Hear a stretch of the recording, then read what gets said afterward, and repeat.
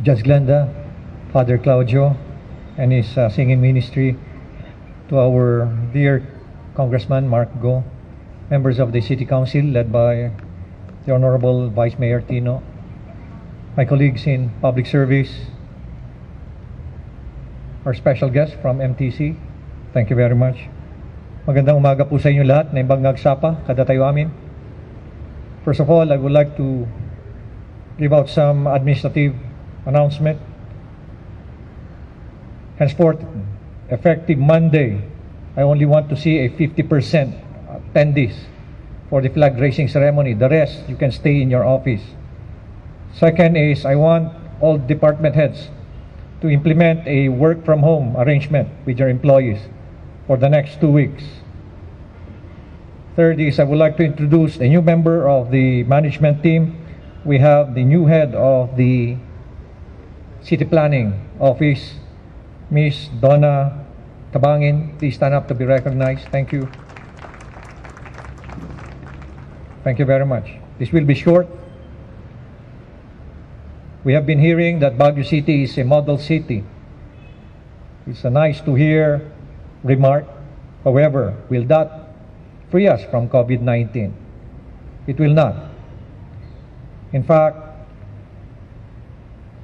3 weeks ago, we already sensed a surge in the number of COVID-19 cases in the city. And in the early June, lucky that we received a substantial amount of RT-PCR test kits from national government. And we cannot just simply, use it for the city of Baguio. We have to share it with the other provinces, because helping them will also help Baguio in the same manner that we are also helping other provinces surrounding the city of Baguio, including other parts of this country, because with a simple mantra, helping them will help the city of Baguio. As I've mentioned, 3 weeks ago, we sensed a surge of cases. As early as June, we were conducting expanded testing. And I'm referring to the 10% of the various populations of each sector. And true enough, 3 weeks ago, we were able to sense that there is an increasing trend in the number of cases. Of this number, we sense that 29% of the positive cases are frequent travelers.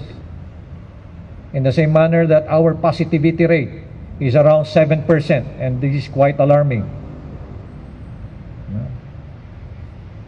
When you say positivity rate is a percentage of positive patients every time we conduct either expanded testing or testing of contact trace individuals. Around 40% of the new cases were identified through contact tracing. In the same manner that around 43% were identified through expanded testing. 2 weeks ago, I also came up with an executive order directing all barangay officials to make an announcement that all residents who are experiencing flu-like symptoms have to report or inform the barangay so that they can also be RT-PCR tested.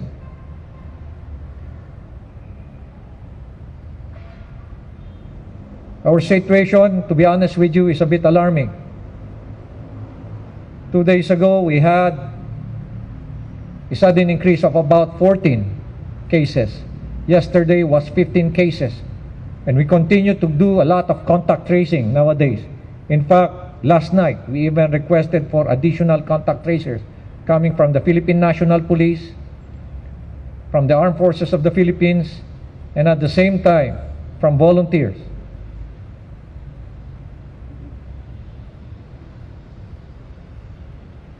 For that matter, because of our present situation, we really need to institute more stringent measures. And I hereby spell out these new measures. Henceforth, we will now be implementing stricter border control, and only essential and necessary travels will be allowed to the city of Baguio. Second, we will re-implement the lockdowns day every Sunday. Another announcement, we are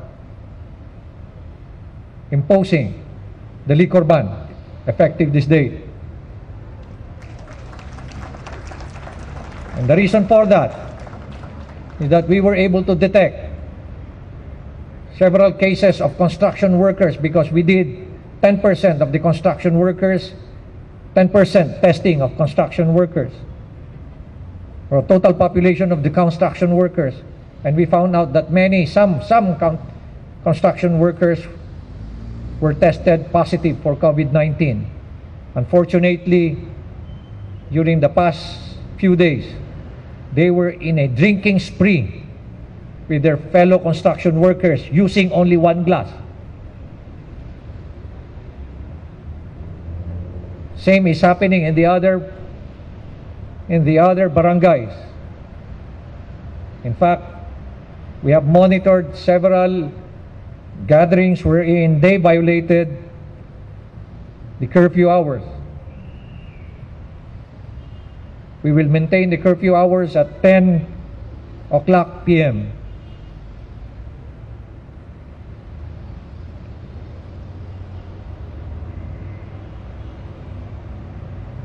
The public market will be again closed every Sunday for disinfection. Last week, we did a 3-day disinfection of the public market, and working closely with Councilor Lawana, we will also disinfect every week, or probably twice a week, our satellite markets. And I'm also going to issue another executive order directing all establishments to make sure that all their toilets are disinfected 2 to 3 times a week. Another announcement, that all personnel of banks, we should be PCR tested. I'm closely working with our molecular lab in BGH, and at the same time with a private molecular lab, to lower the rate or the cost of these tests. Ang Red Cross is imposing a cost of about 3,500 pesos. My request to these molecular labs is to impose the same cost to individuals who would like to be swab tested.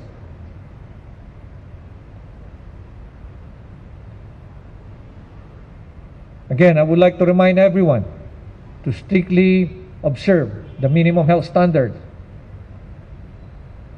That is, the proper wearing of masks, social or physical distancing, and observance of proper hygiene.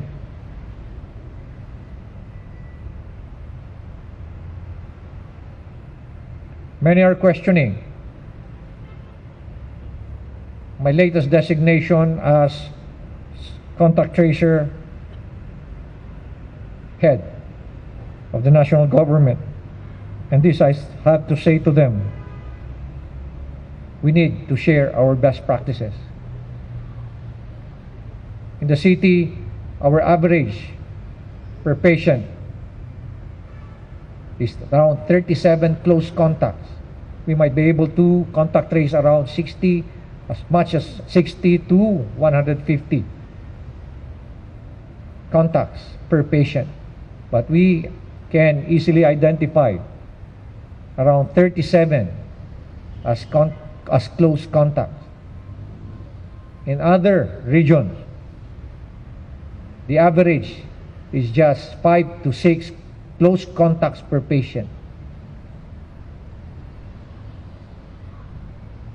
And we need to heighten their awareness that if we really want to fight COVID-19, they have to increase and enhance or establish their contact tracing capability. Again, may I say, helping them will help the city of Baguio. Maraming salamat po sa inyo lahat. More announcement will be made in the next few days.